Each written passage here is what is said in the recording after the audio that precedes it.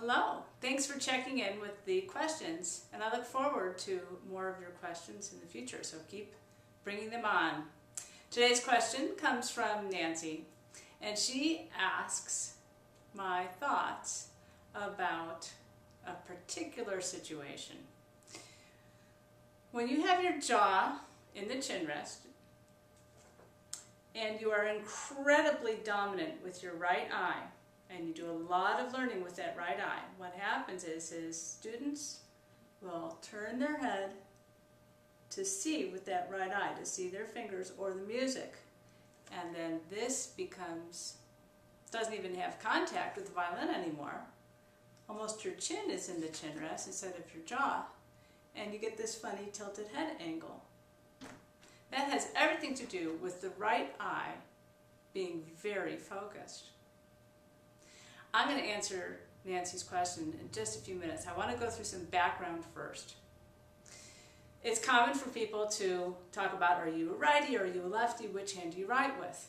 But we can also be dominant with our right eye or our left eye, our right ear or our left ear, our right foot or our left foot.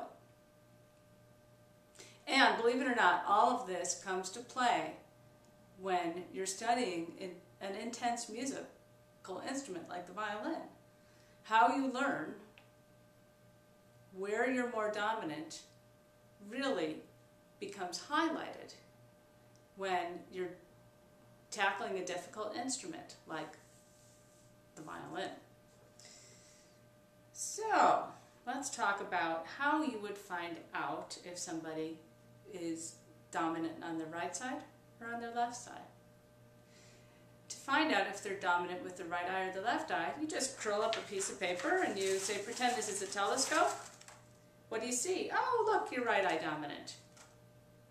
Most people are, but I do have a student who's left eye dominant. Obviously, we can figure out right-handed or left-handedness. Same thing with the listening.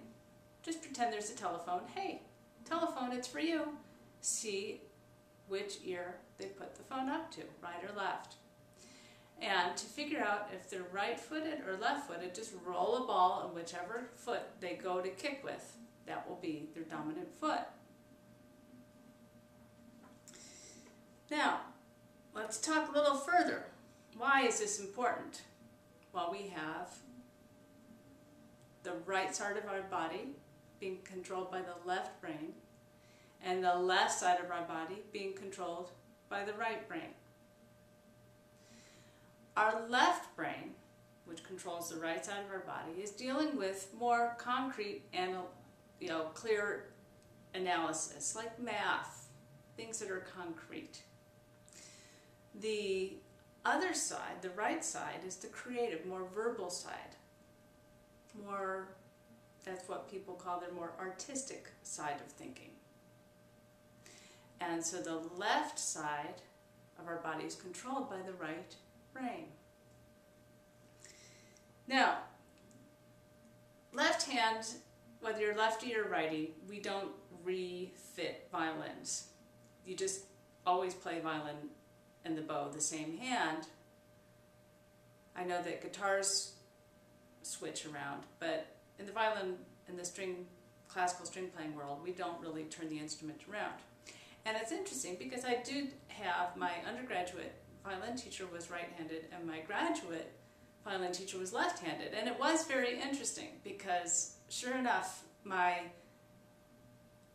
undergrad violin teacher was very analytical, and he taught a lot about expression with the bow, the right arm.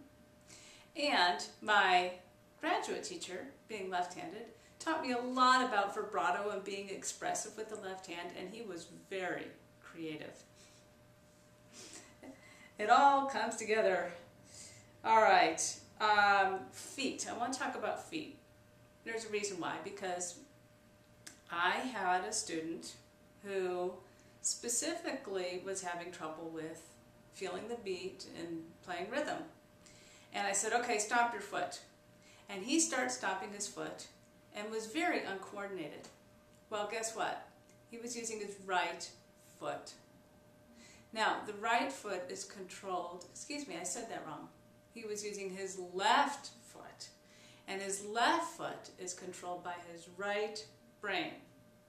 Now, I'm pretty sure that if you're feeling the beat, doing math like you are with subdivisions and rhythm, that you're going to need the left side of your brain. And so I asked him to tap with his left foot. It was very awkward for him, but I did request that he practice that way so that he can use the left side of his brain to feel the beat. Let's talk about the ears. I know a lot about this. I'll tell you why, because I had to go through all of this with my son. My son said, "What?" for years. What? What? What? We did a number of programs for him. We had to reintegrate his eye tracking, and we had to do tracking with his ears. We did a lot of programs.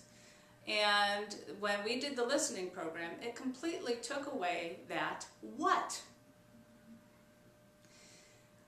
In the course of trying to figure out what was going on with my son, I discovered that he was dominant with his left ear.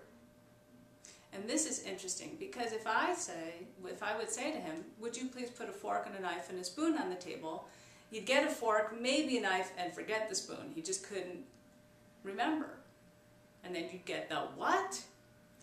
But as soon as I found out that he was left ear dominant, I talked to that left ear and I said, "Oh, would you please put something to stab with, something to scoop with, and something to cut with on the table?" And sure enough, he would get a fork, a knife, and a spoon on the table without any problem. Now, I have had him do the listening program. He's reoriented and he is able to function in both ways now. I can say get a knife, fork, and spoon, and I can say the other way, the more artistic way as well.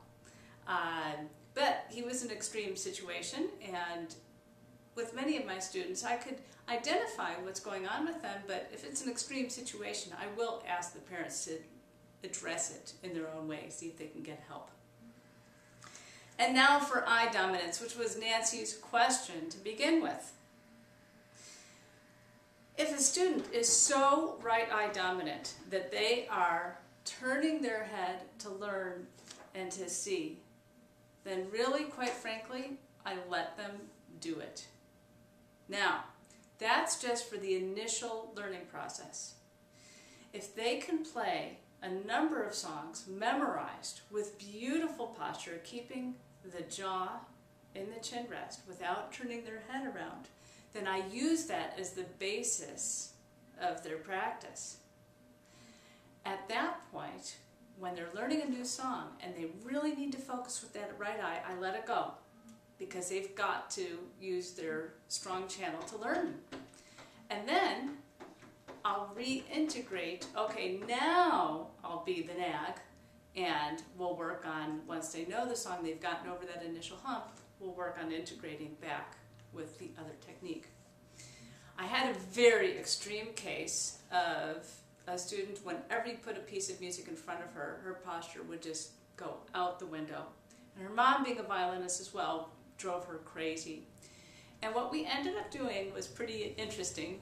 We hung her music from the ceiling, and we put it a little high so that she could actually get underneath it and keep her posture and read her music.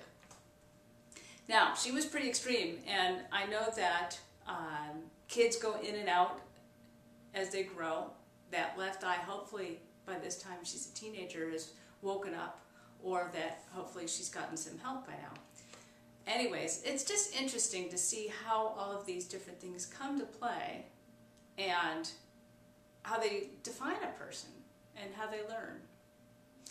I just want to summarize that I can identify a lot of these things. Right eye, left eye, right foot, left foot, whatever you're dominant, I can identify them. I can't necessarily help you with them, but it does get me a quicker idea into how to teach and how to talk to that person and how to organize things so that they're not just being frustrated all the time and I'm not just being a nag all the time. So there, Nancy, is a long answer for your short question.